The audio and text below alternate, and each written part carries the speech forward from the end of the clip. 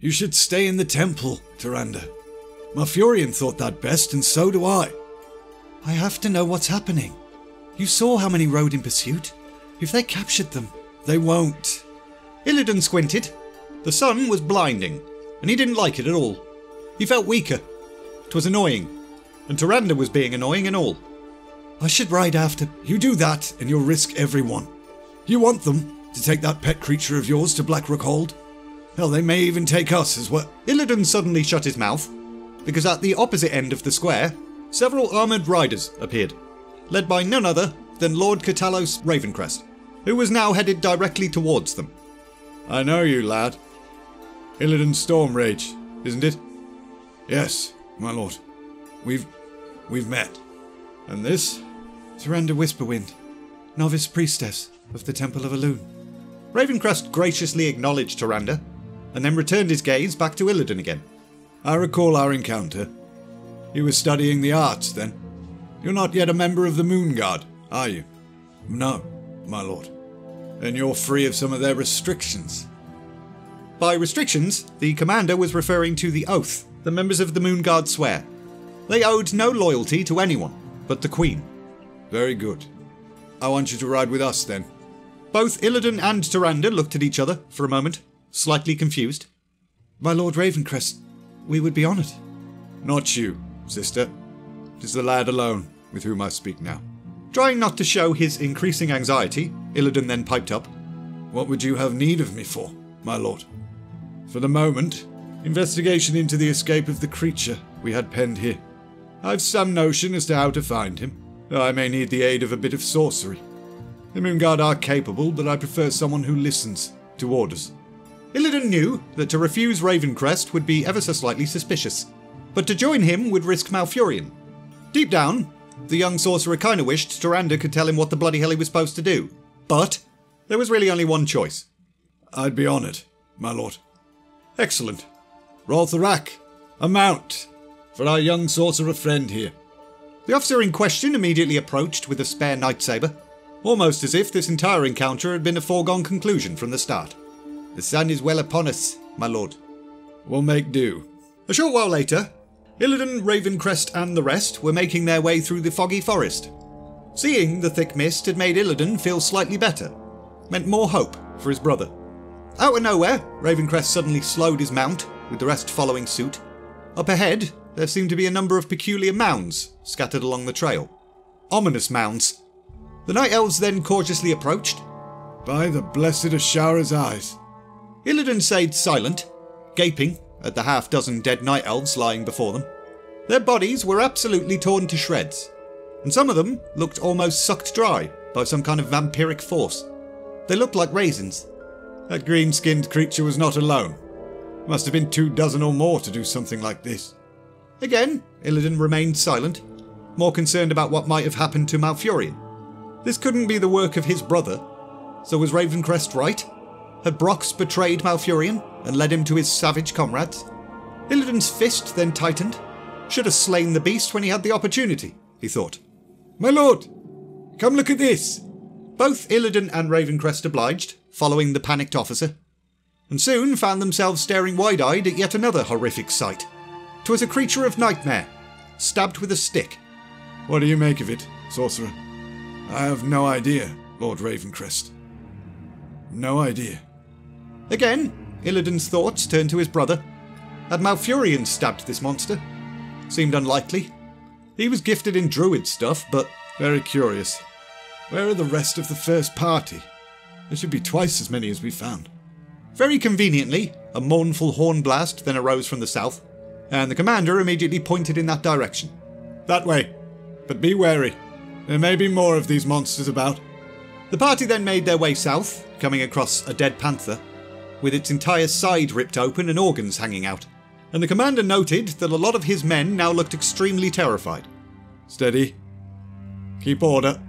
The horn then sounded again, this time rather feebly, but it was definitely much closer, and by much closer, it was definitely directly ahead. As the group moved closer, Illidan had the horrible feeling that something was watching them, or more specifically, watching him. Another one, my lord! Sure enough, a second hellish beast lay dead before them. This one with a broken nose, as well as several strange rope-like marks on its legs. What had killed it, however, was several stabs to its throat by night elven blades. Illidan and Ravencrest head towards that weird noise to find a night elf propped up against a tree. He wasn't looking so good, because half his face was torn off. Are there any more survivors? The mauled night elf opened his mouth, but no words came out, only disgusting gurgling sounds. Roltharak, see to his wounds. Give him water. Aye, my lord. The rest of you, fan out. Now. Illidan remained with Ravencrest, whilst the others tried to establish what they hoped would be a safe perimeter. You could feel the tension in the air, though. So many of their fellows, including 3 spellcasters, had been massacred, so morale was a bit shit. Who was responsible for this? The escaped prisoner? This time, the half-a-face night elf actually did manage some words. Never saw that one, my lord. So it was those monsters then? Yes. The wounded soldier then regaled the story. The soldiers and the moon guard had pursued the escaped orc and another unidentified figure through the forest. But they then came across a nightmarish beast, stabbed with a stick. The lead sorcerer Hargathen tried to take a closer look at the dead creature, but a second monster jumped out of the bushes. Its tentacles latched onto the sorcerer, and the other night elves watched in horror as his entire body shriveled dry and he looked like a raisin. And after finishing with Hargathen, the beast seemed to go on and target 2 more spellcasters and do exactly the same thing. However, the soldiers recovered from their shock and charged the beast, stabbing it in the throat as many times as they possibly could. Unfortunately, they realised a little bit too late that there was in fact a third monster. And at that point in the story, the half-a-face soldier passed out. See what you can do for him, to ease his pain. I want to take another look at that first carcass. Illidan, with me. So, Illidan and Ravencrest head back up the trail, whilst the others continued to survey the area. What did you make of the story? Have you heard of such things? Never, my lord. But then I'm not part of the Moon Guard. I'm not privy to their arcane knowledge. For all the good their knowledge did them. Hargathen was always too confident. Most of the Moon Guard are. Ravencrest then knelt down and studied the dead beast. In all my years, I've never seen a thing so well designed for carnage. The commander then lifted a leathery tentacle. Curious appendage. What do you make of it? Based on the story, it's vampiric in nature, my lord. It seemed to target the spellcasters, so I'd hazard a guess that it leeches magical energy. The other thing Illidan noted from the story, but did not say out loud, was that this first beast was dead upon arrival, meaning the only ones that could have slain it were Malfurion and Brox. And there was one more thing about the story that had been bothering Illidan. By his count, they'd seen this dead beast, they'd seen the second dead beast, but... My lord, we never found any sign of the third... Illidan couldn't finish that sentence, because the third fell beast had perfect dramatic timing. The canine horror immediately lashed at Illidan with his tentacles, but the young sorcerer dived out of the way, and with very quick thinking, cast a spell. But not directly at the creature. The thing would no doubt just absorb the magic or something. Instead, Illidan cast his spell at Ravencrest's blade.